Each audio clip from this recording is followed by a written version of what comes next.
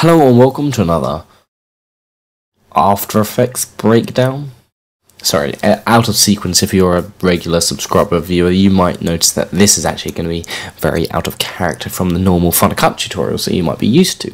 But for those that do follow my channel, you'll know that I've just completed a science fiction film, which we made for the Sci-Fi London 48-hour competition, in which we had to create, based on a line of dialogue, a title, and a prop that the Sci-Fi London gave us, we had to create a film in 48 hours, which is obviously a massive challenge, and that meant we only had one night, and it was an all-nighter, to create all the visual effects. So I thought it might be insightful to share some breakdowns for some of the visual effects, bearing in mind that they only took between half an hour and an hour and a half to 2 hours each, because we had a few visual effects to do and we didn't have time, so I prioritised, and I was just going to share how some of the visual effects were created. If you haven't seen the film, check the link in the description below, go watch the film, then come back here and enjoy learning about how some of these effects were created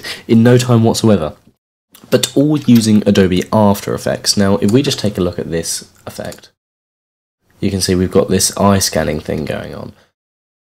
Just watch it once more. There's a few elements that create this effect. Now, this tutorial will only really be useful for those that are slightly familiar with After Effects, so I'd recommend going and checking out videocopilot.net if you haven't already, but I'm sure you have. And then, once you're familiar with After Effects, these will obviously make more sense. But the bottom line is, you've got two things going on here, really.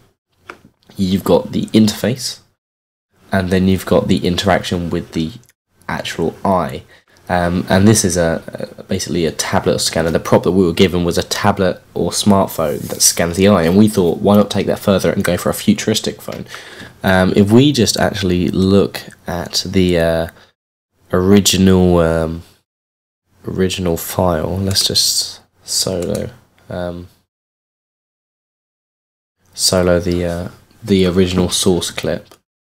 You can see that it's actually those that ever played like collectible cards or like Yu-Gi-Oh or Pokemon cards, you'll know that this is actually a deck holder, like a card holder, like a plastic thing, and that's the source clip that we were dealing with. So there was no markings, no nothing on there, and that meant that we had no track points to track the clip with. So what I decided to do instead was create a solid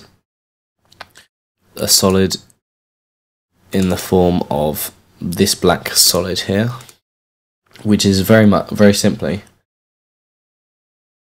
a black solid with the ratio 3:2 to create the interface with.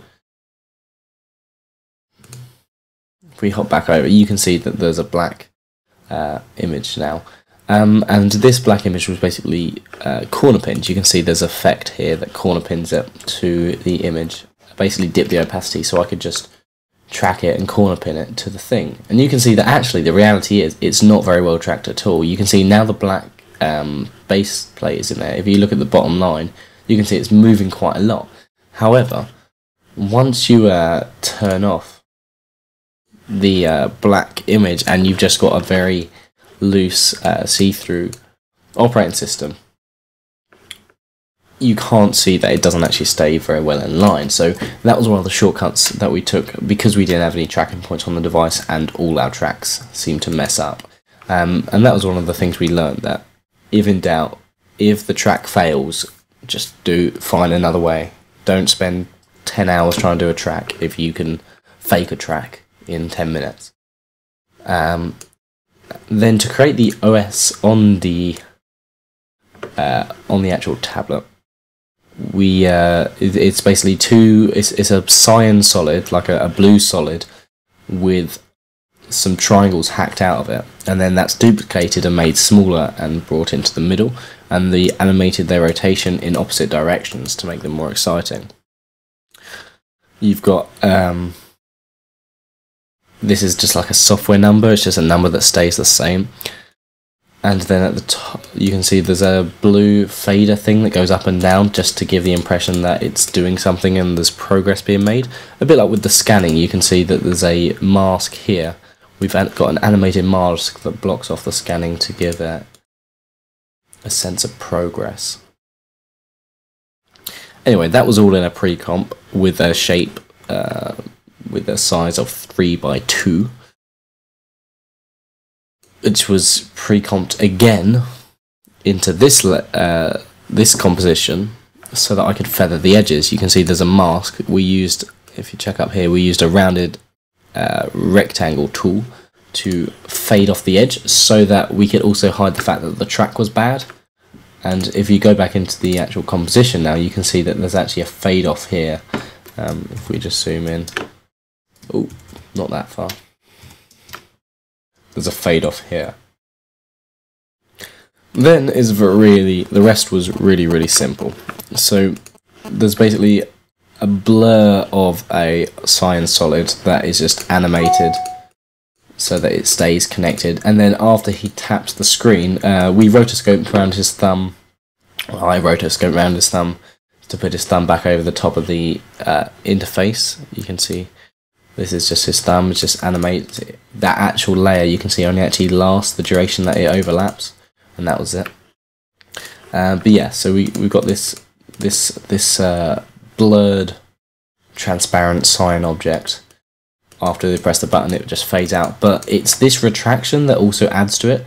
You can see that as we start to fade out, we pull in the glow, and that just makes it look better because it doesn't then look like you've just turned the opacity off. It looks like it's actually doing something. It's retracting. Same with this. Now, this is actually just a copy of the layer that's on the actual operating system. You can see that there actually there's a blur that's been applied to the whole operating system, just to mimic the depth of field, because it's actually her face that's in focus.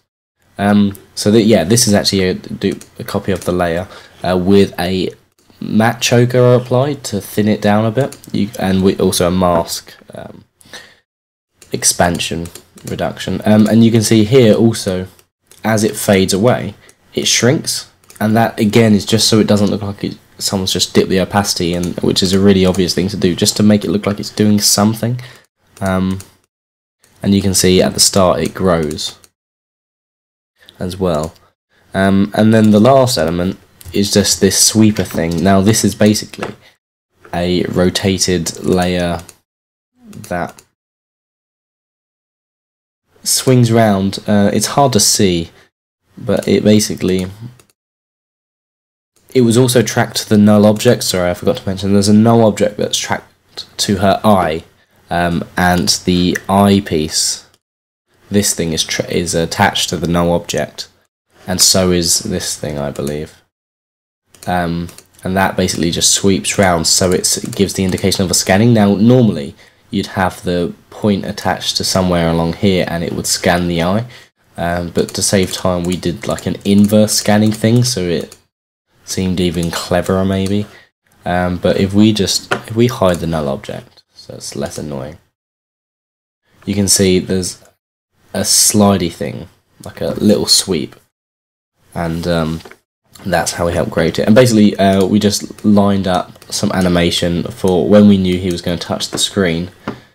We made sure that the screen reacted by expanding, and there's actually, you can see her eyes. This is actually a picture of the same actress. She fades in. That was the one thing that I allowed to just be a simple fade in, and the reason for that is because there's a lot of scaling going on elsewhere, and also it is a digital device, so some kind of unnatural just fade in with no smoothness to the animation was efficient. So for those people that like visual effects breakdowns, hopefully this was somewhat interesting, although perhaps nothing compared to the likes of the Marvel Avengers visual effects breakdown. Yes, they do exist, go and watch them if you already haven't. But in terms of visual effects under pressure that are easily replicatable, how about this for very simple, very raw and basic visual effects making to slightly enhance but not overrun the film. And what I mean by that is sometimes visual effects feel like they are the cause of the film and the reason for the film's production, whereas this is a very simple, very raw visual effect that just enhances the film and adds some kind of meaning. In this instant, it adds a sense of futuristic technology and empowerment of this scientist that holds this device over her, who's obviously actually chained to this chair and very in a position of weakness, and the device is used to show that and the technology differences because she has no technology devices.